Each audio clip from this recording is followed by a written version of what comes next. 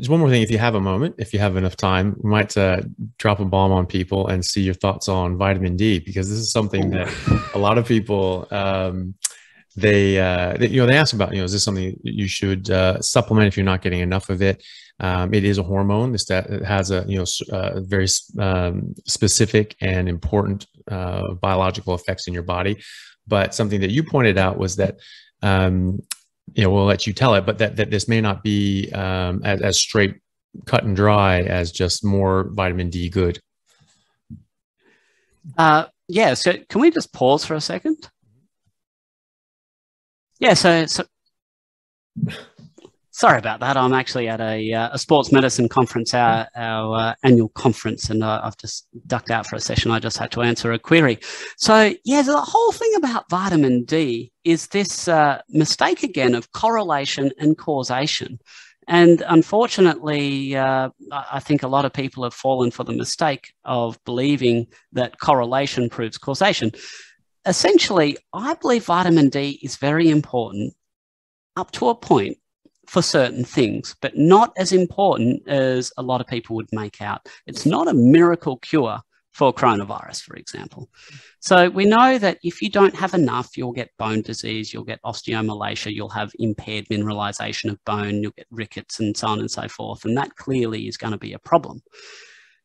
But, if you've got, a modicum of vitamin D levels, that's enough to prevent that. So then the question is, well, we notice that people, when they have high vitamin D levels, they tend to live longer. Therefore, that must prove that vitamin D is good for you, right? Well, not necessarily. So vitamin D is a fat-soluble vitamin.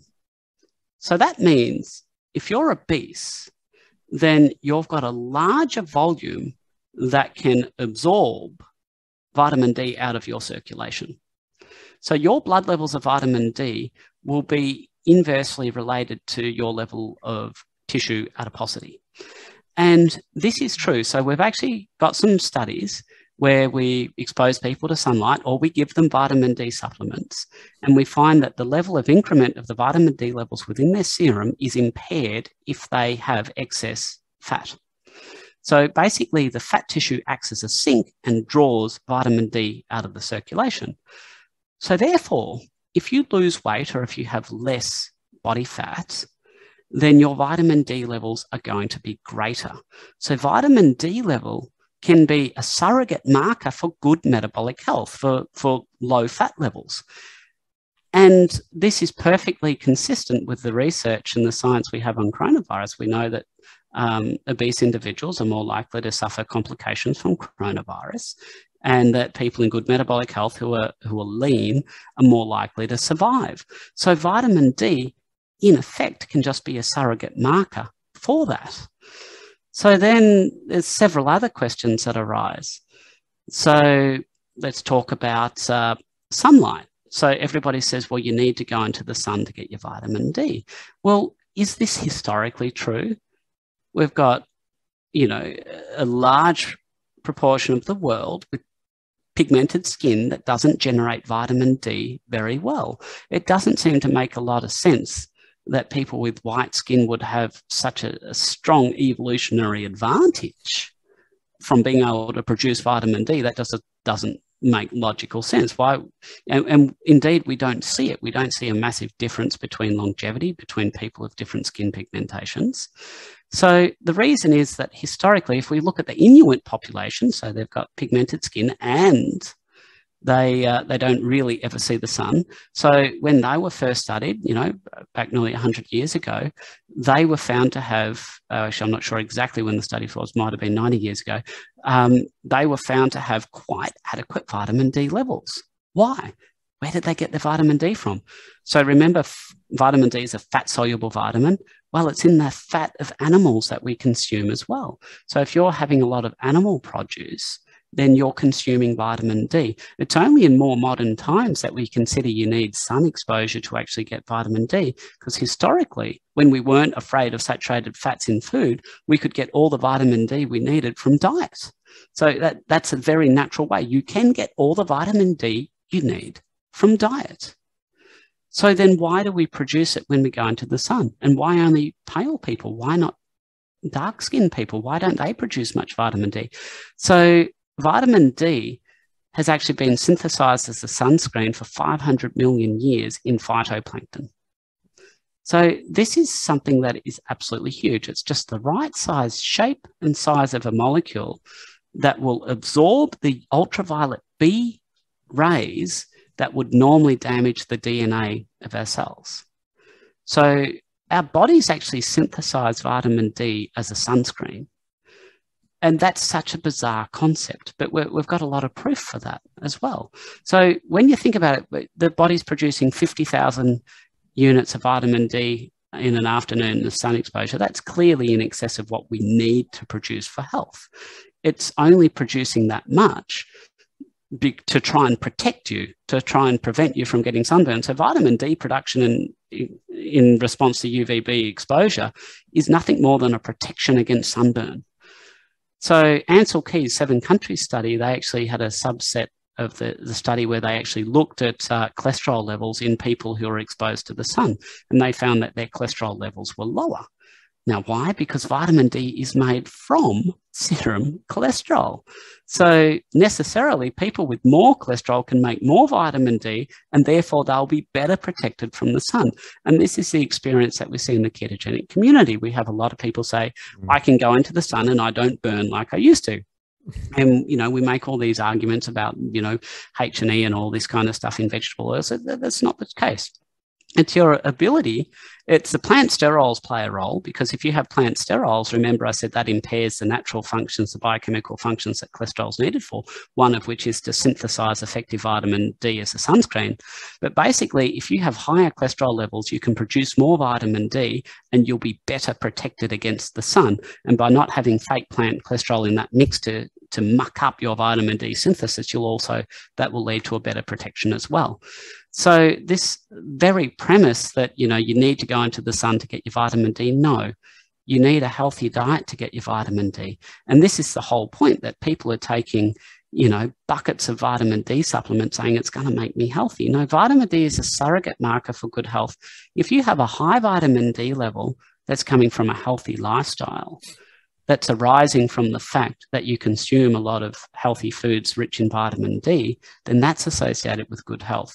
If you've got a very high vitamin D level because you have a bucket of it every night, well, so what? That doesn't necessarily prove that you've got a healthy lifestyle. There's not necessarily a direct correlation between healthy lifestyle and levels of vitamin D in somebody who supplements.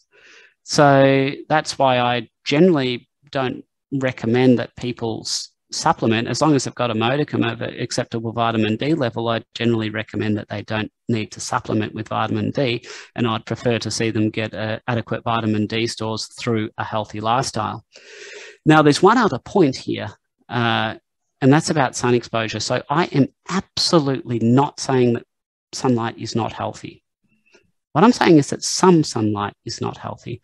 So generally, there's 3 types of UV radiation, and only 2 of them will penetrate the atmosphere, except on areas where we've got ozone depletion. We don't need to talk about that, but that's UVA and UVB. They're different wavelengths. UVA is quite a long wavelength, and that means it penetrates the atmosphere very nicely. UVB is a little bit shorter, so it doesn't penetrate the atmosphere quite as well. So if we imagine that we've got the surface of the Earth, and then you've got a layer of atmosphere on top of the Earth. So, this is the conference that I'm at, by the way. If the sun's directly overhead, you can see the thickness of atmosphere that it's going to be going through is quite small. So UVB, which actually gets effectively attenuated as it passes through the atmosphere, this is going to be the optimal direction that UVB can get down to cause sunburn. Whereas if the sun's low in the sky and it's coming in on an angle, you can see it could be going through a much longer thickness of atmosphere relatively, and that will actually attenuate out the UVB rays. Now, the UVA is less affected because of the longer wavelength, so that will still get through.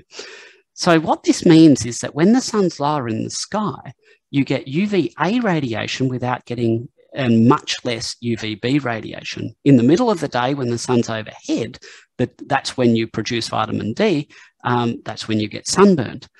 Now, the key factor is that ultraviolet A radiation produces a very important factor for health. It stimulates something called nitric oxide synthase, which I think in 2006 or thereabouts, probably a different year, it got Molecule of the Year. Pretty important molecule. And that has been associated with improved blood sugar control, improved blood pressure, and basically a bunch of good effects. And in actual fact, this is likely to be a very good reason for sun exposure actually being associated with longevity. Not only sun exposure, so here's a crazy study. There's actually studies that demonstrate that sun-induced skin cancer, basal cell carcinoma, and squamous cell carcinoma in a population study in Denmark was associated with an increase in lifespan of about 10 years. Similar to the benefit in terms of people who have been lifelong smokers in reverse. So people with skin cancer on average lived longer. This is not to say the skin cancer was good. This was to say there was something else about the lifestyle of these people that may have been good.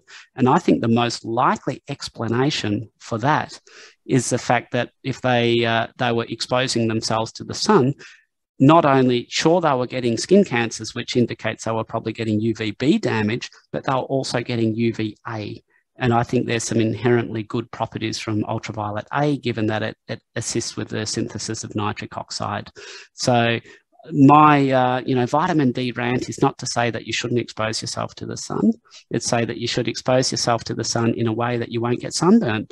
Now, in New Zealand, they've got a really nice way of doing this. They just look at the length of your shadow.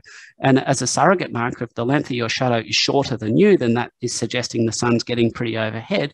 And the UV index is, the UVB index is probably going to be, getting up there, and you're more likely to burn. And that's a really nice rule of thumb. In Australia, we try and have a rule, say, expose yourself between 10 a.m. and 3 p.m. Well, that's a nonsense rule, because what happens if you live in Hobart or if you live in Brisbane? They're different latitudes. What about summer and what about winter? Different seasons. So the latitude and season will actually impact the height of the sun in the sky at different points of time during the day. So it makes far more sense to have an absolute rule that actually more closely reflects the massive atmosphere that the sun rays are passing through, and the length of your shadow, I think, is a good marker for that. So I think that's enough on that soapbox for the moment.